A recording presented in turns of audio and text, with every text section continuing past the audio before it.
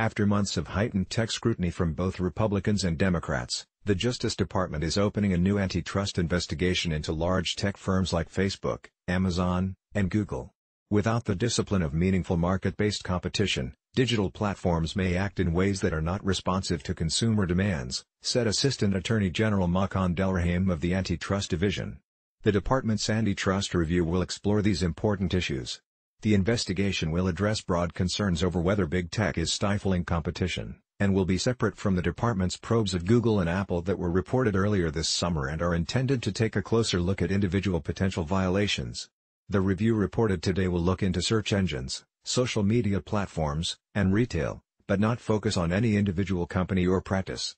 In a press release, the Justice Department said the review will consider the widespread concerns that consumers, businesses, and entrepreneurs have expressed about search, social media, and some retail services online. At Attorney General Barr's confirmation hearing this past January, he told senators that he would like to see the Justice Department take a harder look at whether companies like Google and Amazon were abusing their market dominance.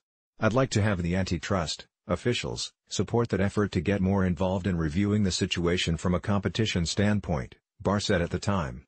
"I don't think big is necessarily bad, but I think a lot of people wonder how these big behemoths have taken shape in Silicon Valley,